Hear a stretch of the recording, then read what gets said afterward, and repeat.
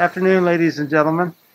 We're extremely pleased to welcome Governor Tom Wolf to our Enola store and are truly grateful for his initiative to prioritize supermarket workers for the COVID-19 vaccine. We're also very grateful to those frontline healthcare workers who have worked tirelessly throughout this pandemic. At the same time, we're tremendously proud of our associates, both from Weis Markets and other companies, who are the unsung heroes of the past 12 months, particularly store and pharmacy associates. Over the past year, our associates rose to the challenge of keeping their customers and fellow workers safe. It hasn't been easy, but our teams quickly learned and adapted during a time of record demand. That's why we're so pleased to be a part of Pennsylvania's COVID-19 immunization program. Over the past 9 weeks, 96 in-store Weis pharmacies have partnered with the Commonwealth to immunize over 100,000 people throughout Pennsylvania. We look forward to immunizing more people in the coming months, including our central store teams who serve our customers. And we wish Governor Wolf well as we move into the late and hopefully final stages of the pandemic. Governor Wolf.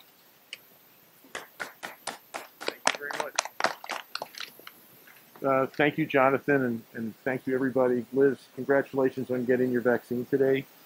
And thank you to the manager, Tony. Thanks for having me here. And Rick, thank you very much.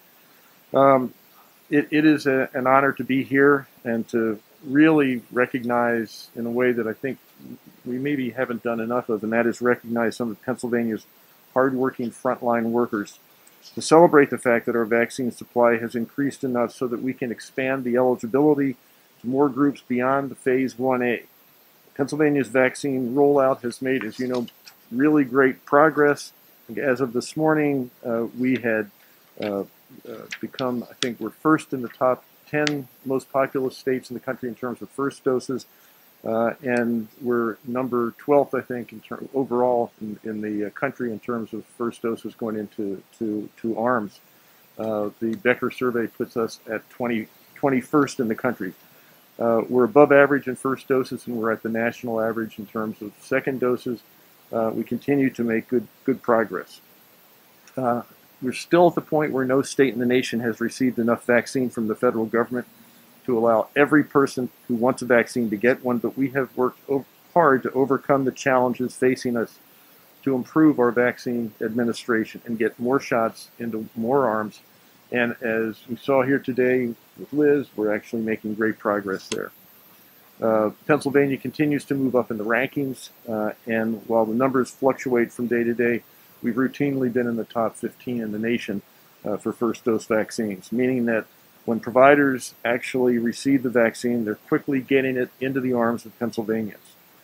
So by the end of March, we were really close to the end of Phase 1A, and rather than have long wait lists, providers throughout the Commonwealth were reporting we were already at a point where they had an increasing number of vacancies, openings in their appointments list. So vaccine supply from the federal government just continues to increase, including at sites like this, and so we can actually move faster in terms of opening up our vaccine eligibility. Here, I think, as many of you know, the Weis system is in the federal partnership. And participating pharmacies, they actually, like Weis, receive vaccine allocation directly from the federal government. This program helps to increase vaccine availability in all of our communities, either beyond the allocation that the state gets. I think the combination of everything we get, everything that the federal partnership gets, everything that Philadelphia gets, is around right now about 1 million vaccines every week in Pennsylvania. And that it helps to increase the geographic footprint of vaccine providers throughout our Commonwealth. What Weis is doing here, what everybody is doing. They have 96 pharmacies all across the state, and that's made a big difference in Pennsylvania. It helps support efforts at the state level to make vaccine available to more Pennsylvanians in an ethical, equitable, and efficient way. All of this played a part in our decision last week again to announce the accelerated vaccine rollout in Pennsylvania. As of last Wednesday, March 31st, grocery workers are now eligible to receive a COVID-19 vaccine in Pennsylvania. And many Weis employees have the option to be vaccinated where they work, like the employees at this store, like Liz. This is a huge step forward in our vaccine rollout because it offers protection to a group of essential workers who work closely with the public every day. Grocery workers have been on the front lines of this pandemic right from the very beginning, ensuring that even in this once-in-a-century pandemic that we've gone through, Pennsylvanians, all of us, could access life-sustaining food. So on behalf of all Pennsylvanians, I want to thank the Commonwealth's grocery workers. You do hard work. You protect your communities while providing food and essential supplies, all the while taking on more risks for yourselves. My administration has worked to support our essential and frontline workers throughout the pandemic, and I'm proud that Pennsylvania is now able to expand eligibility to protect the same workers who have done so much to protect their neighbors every day for the past year. So thanks to Weis Markets for being such a good partner to Pennsylvania. You show your commitment, Jonathan, every day, from providing nutritious food to stepping up and participating in the vaccine rollout. So thank you to the pharmacists. Thank you to the medical workers who work so hard to schedule appointments and administer vaccines as quickly as possible. But most of all, thank you to the grocery workers for everything that you do to provide for all of us to keep your community safe. All Pennsylvanians owe a debt of gratitude to you. And we should all celebrate the fact that this group of frontline workers, this group of frontline heroes, has now gotten the option to be vaccinated. Our communities will be safer when the people who work most closely with the public are safer. And after everything our grocery workers have done to take care of us over the past year, it's now time for us to take care of them. So thank you again. Now I'm going to turn this over to Rick Sipe, Pharmacy Manager for Weis.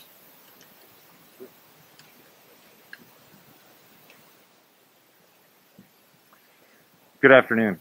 We're very happy to welcome Governor Wolf to our Enola store, and really we're very thankful for his initiative to prioritize frontline workers and supermarket workers for the COVID-19 vaccine.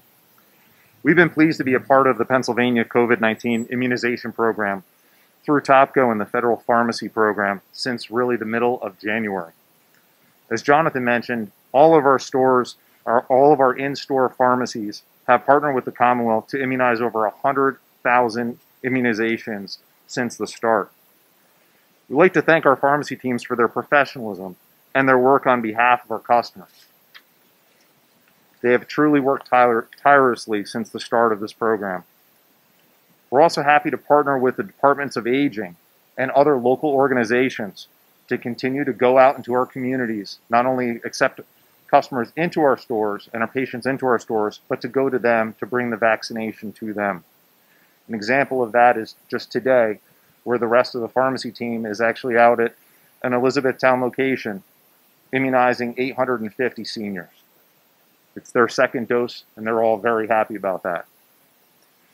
I know that all pharmacies look forward to immunizing more people in the coming months, not just us. Specifically, we're looking forward to immunizing our essential store teams who serve our customers and all members of the community as eligibility opens. And lastly, we look forward to continue to immunize beyond the pandemic and to be a destination for health and wellness for our communities. Thank you, Governor Wolf, for coming today, and I'd like to welcome our store manager, Tony Mangini.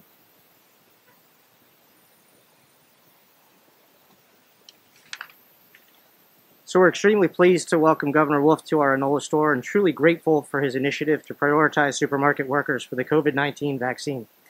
We're also grateful to all the frontline healthcare workers who worked tirelessly through the pandemic.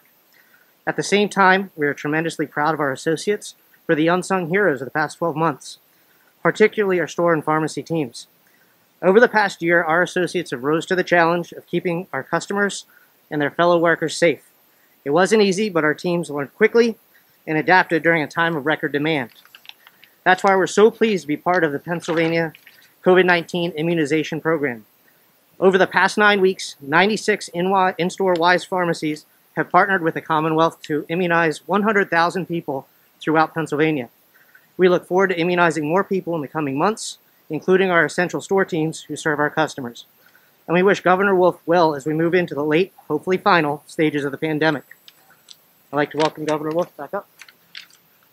Thank you. Take questions.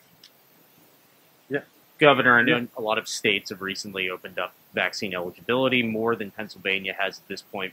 what does waiting another week for phase 1C and waiting 2 more weeks for everybody else make a difference in terms of getting the vaccine out? I mean, why not just do everybody now? It's 2 weeks from yesterday. I'm sorry, everybody. Yeah. The idea was that instead of having sort of an initial flood, that we could actually just phase it, and that going 1B, 1C, and then everybody over a 2-week period would actually make the logistics better. I guess the other question I wanted to ask in regards to the vaccine rollout, some people have said they're a little worried we're going to see the phase 1A expansion backlog that we saw earlier this year. They're expecting, especially with the numbers anticipated for these next 2 phases, that you're going to see something similar to that. I know supply is increasing. Is the state preparing or organizing any kind of efforts to try and aid with that backlog not happening? Yeah, as I said, one of the things is to phase it, do 1B, then 1C, and the hope is that, plus you just mentioned that we have much greater supply right now than we did. I think, as I said, we'll probably take all of Pennsylvania, 1 million a week, around there.